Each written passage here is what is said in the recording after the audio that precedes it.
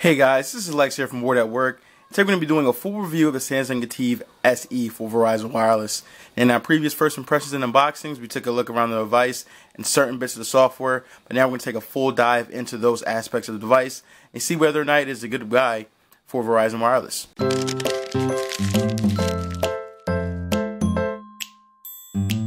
Focusing on the hardware, we're going to start with the front here. And as you can see, you have a front-facing camera. You have this obnoxious Verizon logo at the top. In usage, it really frustrates you. It impedes on the aesthetic design of the device. But as a consumer, you guys just need to know it is up there and there's no way of getting rid of it. Below that, you have the 5.0 inch or 5-inch display. That is 1080p resolution. This is very similar to the Samsung Galaxy S4, guys. This device is almost an exact replica of that device. It just has new insides, and new software, and a different look aesthetically. But it's almost the same device. Below that screen, what you have is the home button for the Windows key. Now, this is very different than other OEMs like Nokia and HTC in the past, where they usually have capacitive buttons. Samsung has gone the route of using what they do on their Android devices and give you a capacitive search button, home button, and capacitive back button. Now, that might be a welcome addition for some people. Really do love that feel of the home button, and as you can see here, it is raised quite a bit, so you definitely know where it's at all times. Now, looking on the side of the screen, you can see the bezels are extremely small. The display pretty much encompasses the entirety of the front of the device. It's very pleasing to use. It is AMOLED technology, and Samsung does make great screens, so there's no worry in terms of the quality of the display. Now, moving at the bottom here, you have a micro USB port. On the side here, you have the Samsung power button on the right-hand side. At the top, you have an IR blaster, which is coincides with their Watch On app. If you have other devices that usually have the same thing on their tablets and Samsung Galaxy S series phones, it is also on the Windows Phone device. You do have a 3.5mm headphone jack with a mic as well. I think that is for noise cancellation, as the bottom mic is for calls. On the side here, you do have the volume button. That is pretty much, that's it. And the rest of the device is streamlined. In my usage, the device is a joy to use in the hand. It fits perfectly.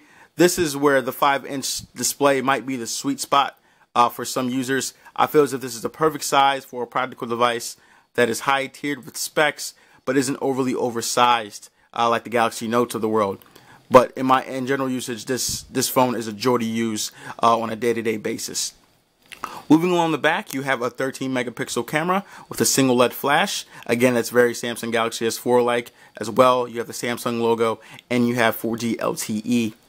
Now, at the bottom, they have this really cool-looking, almost Iron Man-like design with the speaker grill at the bottom and this brushed aluminum look, but it is only a look. This is still Samsung. You guys don't forget that. This is plastic. This is polycarbonate plastic. As you can see here, when I peel it off, you get that coveted Samsung back cover that's durable, flimsy, and all the above.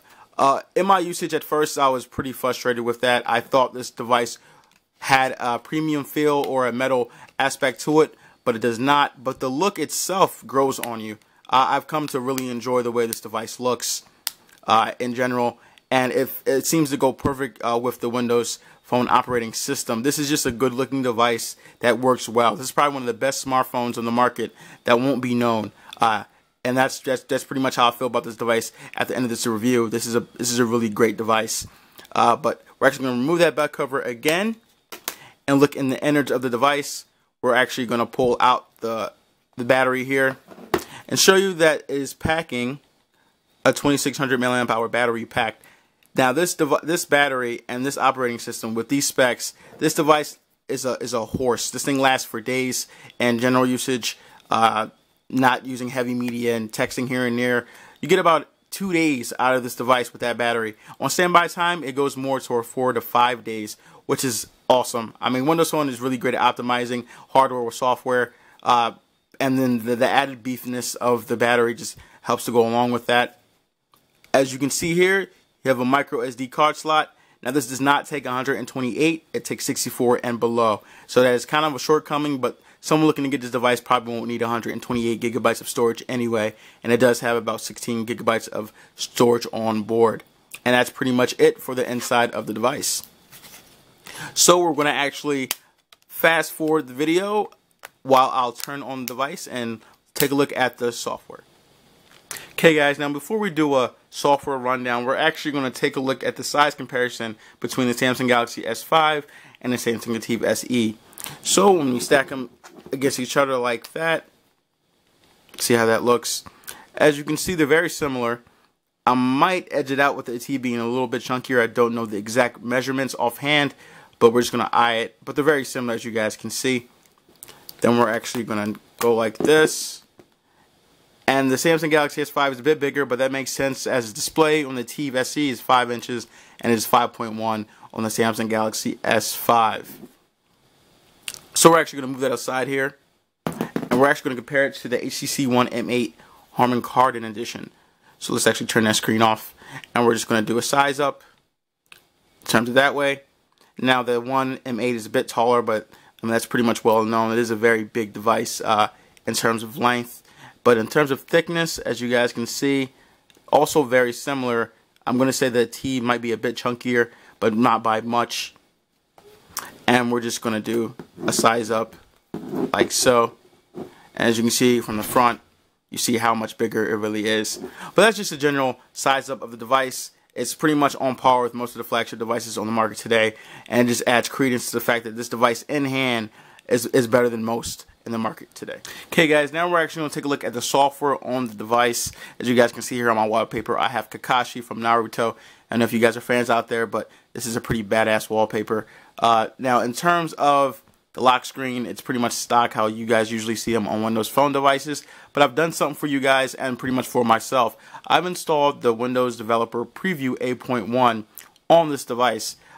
In doing so, I did it because you have to utilize the power of the hardware on this device, as it is running a Snapdragon 800 processor, have 2 GB of RAM, 1080p display, 13 megapixel camera.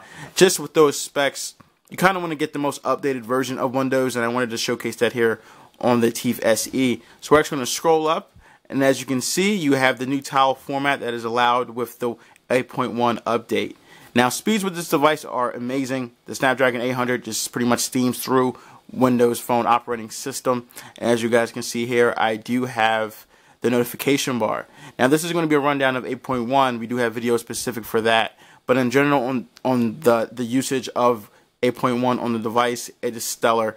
Now the reason that it's kind of upsetting about the update and the preview on Samsung devices that they weren't pretty much tailored or ready for the update just yet. So Cortana is not an aspect of the device with the installed beta version, which is very frustrating. As you can see here, I'm actually going to press the start button and you get the standard Bing interface. And I'm going to tell you guys just from the jump, using Cortana and coming back to Bing, it is a horrific experience. Cortana definitely enhances Windows Phone operating system, and it's my hope that hopefully an update is given to Samsung users that want Cortana in the future to use that with this device. But overall, speeds are great.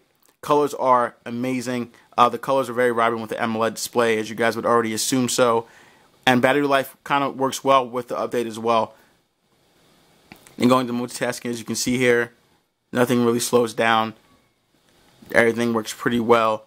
I'm just giving a sampling of how it looks with the update. We're actually going to go down to the scroll bar and go to settings. And now looking in the settings section, you have the standard settings that you would with any Windows Phone 8.1 device. Now you do have specific sections like Sound Alive, which Samsung adds to their repertoire of applications on here, very similar to how Nokia has their specific applications for their devices. But overall, it is pretty much the same as it is universally with other Windows Phone devices as well. There's nothing really new here to showcase that Samsung has added specifically for the update. So in terms of software, you're getting the best of what Microsoft is offering, as well as a speed bump in terms of optimization of the hardware. Hey guys, this is Lex here from Booredatwork, and Carmelo just had a shot of going to the bathroom, but this is my dog. His name's Carmelo, Golden Retriever, and we're just using a video sample of the Samsung Ativ SE and Verizon Wireless. Now this is 1080p HD video output. In terms of stabilization of the camera, it isn't too bad. It doesn't have optical image stabilization on board, but it is rather smooth. Colors are really great. Samsung always does a great job in producing colors, and in contrast with his color compared to the grass, it's definitely a looker. Just to get a couple more images, see, get close up, to see if we can get some more detail on the grass. So there you go. We got a little focus going on, but overall the video is okay. Hey guys, now looking in terms of standalone applications that are made for the Samsung device Ativ SE, we're going to look at such things like Ativ Beam, which is very similar to the Galaxy S3 campaign that pretty much put Samsung on the map. Pretty much their bump feature that they use was NFC, where you could tap Galaxy devices together to share information. The same is here as well. Now you can actually do this with Android devices, which is very cool, and it's using the NFC technology. So iPhones are kind of out of the picture, but all other Android devices are pretty much go with that feature. So going along, you do have app folders. Now Nokia does have this as well, but Samsung has their own version of it, so that's good to see as well. Battery saver, data sense, these are all ones that come with the device. Scrolling more, let's see if we have some specific Samsung applications down here. And you have Samsung Link. Now I do have a Samsung HD TV, so this kind of works well. You're able to share content with Samsung devices, whether it be a tablet or a TV, as I mentioned before. So you can actually remotely control your TV, certain aspects of it, and transfer those photos and videos via wireless technology. So that's always good to have. So this is pretty much Samsung showcasing, you know, their version of their specific apps that Nokia pretty much leads the category in terms of Windows Phone devices. And you don't have too much bloatware on the device. There is Verizon Navigator here, but as you can see, I can hold that and uninstall it, which I will do because I have never used it. And that's the beauty about Windows Phone devices. You're able to uninstall all apps. There is no hindrance besides some of the specific ones that are on the device. But overall, the Samsung Ativ SE is a great buy, guys. I've enjoyed this device. Battery life, speed, software, everything just comes together with this device. And it is on Verizon, so you're getting great speeds with 4G LTE. But in general, you guys have to look at this device on Verizon as a Windows Phone counterpart to purchase if you're looking for a good Windows Phone devices, as they do have Nokia as well. So if you're looking to purchase a Samsung device and it's not going to be Android, look towards the Samsung Ativ SE. Be sure to like, share, favorite the video, comment in the sections below if you guys haven't, and be sure to subscribe to Bored at Work if you haven't already. And remember to always enjoy your entertainment. Thanks, guys.